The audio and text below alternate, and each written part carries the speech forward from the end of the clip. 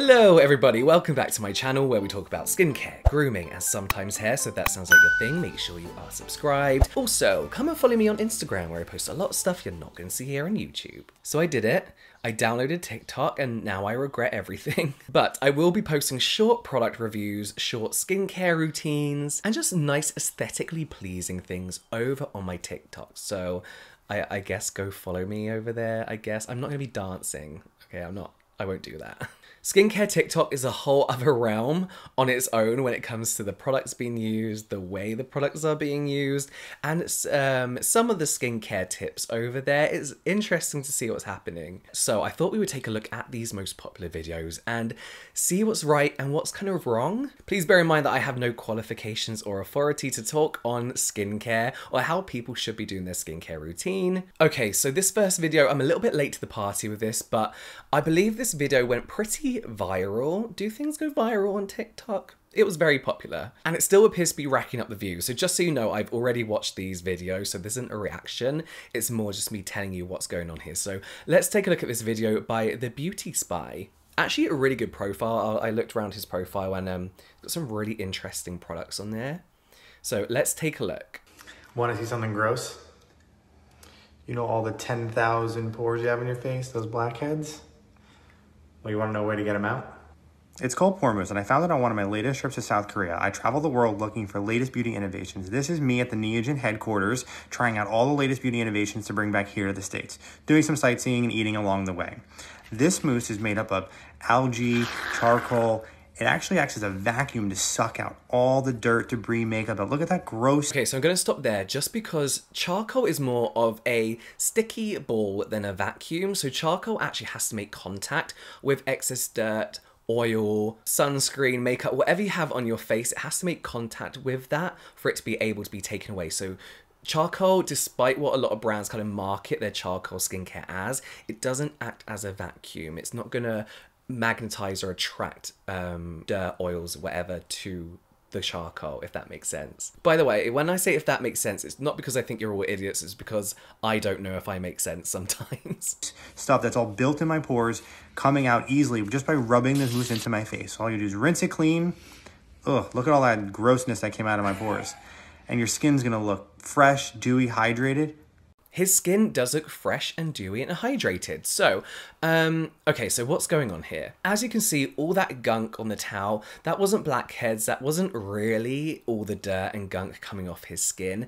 What's going on here is it's a fun product and I really, really want to try it, but this is a similar selling gimmick to peeling gels, gommage exfoliators. And in fact, it's the same kind of technique. It's the same thing.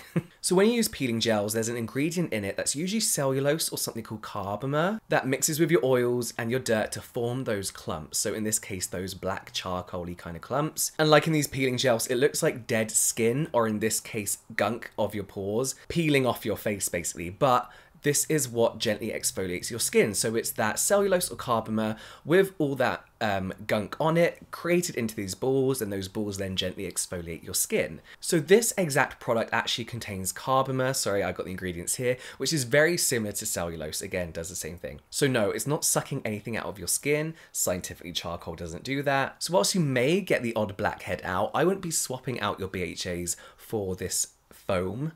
Exfoliating foam? I don't know.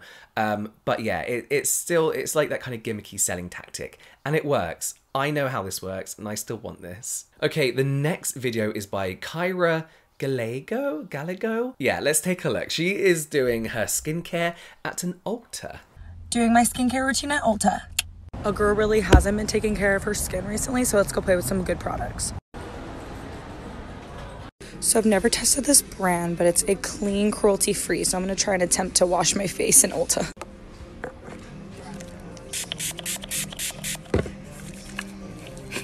Okay, so we stop there. First of all, using testers in a shop is a no-go for me in general, especially in today's climate. I don't want to be touching these products and then touching my face. I've heard from my brother some horror stories when it comes to makeup, fixing sprays, all that kind of stuff. You know, what goes down in a shop. When I worked for Top Man Retail, They for a bit did fragrances and skincare. It was more like body washes and stuff. And the things that I saw people doing to those products was disgusting. People would be eating and then touching it. Kids would be like licking the bottles or picking their nose and touching the products or coughing with their mouths open. Adults coughing with their mouths open all over the stuff. So especially nowadays, the last thing anyone really wants to be doing is touching these products and putting their hands on their face. Also, the product she's using here is an oil cleanser. So that needs to be applied onto dry face, massage, and then emulsified with water and then rinsed away. So rather than mixing it with water and then applying it, but I do appreciate that she is in Ulta trying to do a skincare routine. So she hasn't got that sync. So, you know, it's fine. I like her though. She's got one of those personalities and faces where you can go for coffee with her and you know there wouldn't be any awkward silences, you know, she just seems really friendly. Now I'm gonna tone with the Alpha Grapefruit Cleansing Lotion from Mario Badescu. So lotion is just another name for toner in some brands and some cases. Lotion can also be a lightweight moisturizer in some brands, in some cases. Applied to a cotton pad, absolutely fine. I just don't like that Mario stuff. You guys know I don't like fragrance, but fragrance is pretty much one of the key ingredients in here. Even for me, it's a little bit overbearing. And then some colorings. I honestly just don't see the benefit of these toners unless you have excessively oily skin and you don't mind drying your skin the fuck out. Because my skin is feeling dry, I'm gonna use this brand Kozer RX Hyaluronic Acid Essence. I love the way she says CosRX first of all, but that is a good essence. It's a very basic hydrating essence, obviously hyaluronic acid. Looking at the ingredients, this does has some more generally nice hydrating and moisturizing ingredients, glycerin, butylene glycol, and panthenol as well, which is nice and soothing. So I love CosRX. That's a good choice in my opinion. Because I really want that glow because of the dry weather, I'm using the Peach and Lily Glass Refining Skin Serum. Fine, and again, a really nice, perfectly fine serum. It's again more hyaluronic acid and niacinamide to get that glass look. Yeah, it's hydrating and brightening. It's a nice serum. Because I really like how this brand feels, I'm going to go in with their Matcha Pudding Antioxidant Cream. It's going to kind of help moisturize and protect from outside environmental stressors. Vitamin C Eye Cream by Peter Thomas Ross. A little lip mask. A little CC Cream with SPF 50 from Lancome. A dewy face mist. Again, all nice products. I personally, again, wouldn't be applying lip products, especially in a tub that you have to put your finger in and use. She might have used like a little foamy like sampler thing, but people have been putting their fingers in. You know, people aren't as sanitary as we like to think we are. Again, with a mist, there's not a need for it after a moisturizer. It's a toner essentially. So especially doesn't need to be used over sunscreen because there might be some oils in there. You just have to be careful. After. She looks cute. I'm going to follow her. I'm going to find her. Okay, let's take a look at the next video. I was tagged in this so much. Like, I opened the TikTok app for the first time in probably about a month, and most of my notifications was being tagged, atted, or whatever you call it, in this video. So, let's take a look. I know why I was tagged in it. His skin looks amazing there. Like, dewy, like just clear, like very delicate. I really like it.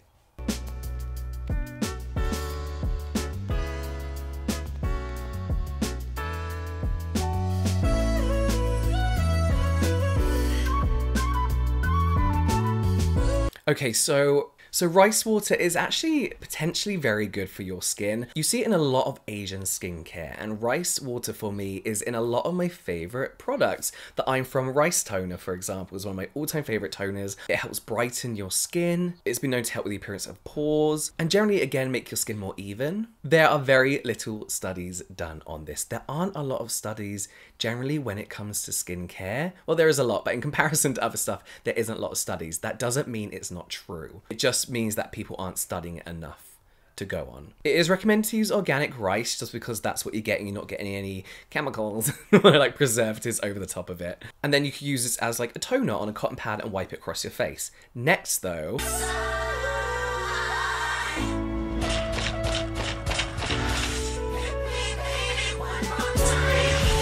Okay, I'm going to stop it there because for the rest of the routine, he just uses a spot treatment and a moisturizer. And I know I was tagging this for the ice cubes and the rice. So an ice cube is going to temporarily make your pores look smaller.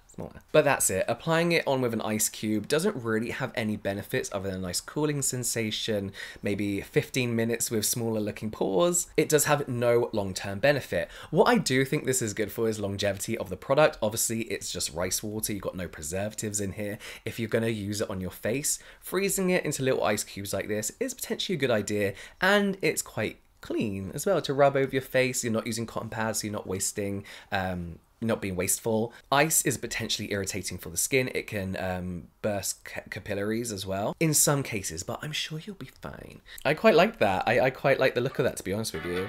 Let's look at this next video. I chose this next video just because I see this guy everywhere. So when I saw him on the TikTok most popular videos, I instantly recognized him and I had to take a look at it. Ayo, expensive Korean skincare check. I want it. So first of all, Edwardzo, we know that's a filter. Come on now.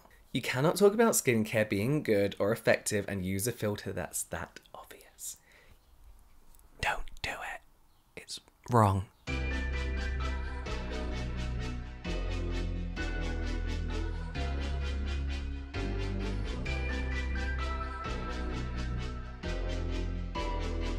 Even his hands are filtered. It's one of those bad blurring filters where it skips some areas so you still see all the pores on the face in certain areas, and they look 10 times worse because the rest of the skin's just blur. Yeah, filtered hand. He has got one of the most aesthetically pleasing profiles I see across all platforms. His content is actually just really nice to look at. You can tell he puts a lot of effort and work into his stuff, so definitely follow him if you're not already. So Sarwasu, I think it's pronounced Sarwasu. Is a not very old skincare brand, but I think it originates from like the 60s. That's not that old. Sorry if you were born in the 60s. It's not an outdated brand either, it's just got a lot of history behind it. Now this brand, they take a lot of inspiration from traditional Korean medicine, like herbal medicine. It's one of those brands that has a lot of fancy extracts in a lot of their skincare. Extracts from plants you've never heard of, which makes them quite fragrant. Formulated with some basic but good ingredients, but nothing you wouldn't see in a drugstore moisturizer. I do own a few of their products. I actually really like their sunscreen. I bought a mini sample size, which I didn't know was a sample size because it looked bigger on the internet and the price was the price of a normal sunscreen. It's actually an interesting brand. So as of filming this video, he hasn't done a part 2 by the looks of it, which is fine. But I'm going to answer his question for you. Are these expensive products worth it? Maybe, maybe not. The ingredients, as I mentioned, are fine. Again, a lot of potentially useless extracts. However, if you can justify and afford to buy these products and you want to feel a little bit bougie, give them a go. Let me know what you think. If you can't justify spending that money on these products, you are not missing out on anything. Remember, high price doesn't always equal high performance. That's actually all I'm going to do today, so let me know if you enjoy this concept. I want to kind of learn a bit more. Like, this is helping me learn how to use TikTok. You know, tag me and stuff. If you see anything that you think is like, oh, that's interesting, good or bad, tag me over on TikTok, Instagram. That's it. But that's it from me now, guys. I will see you next time.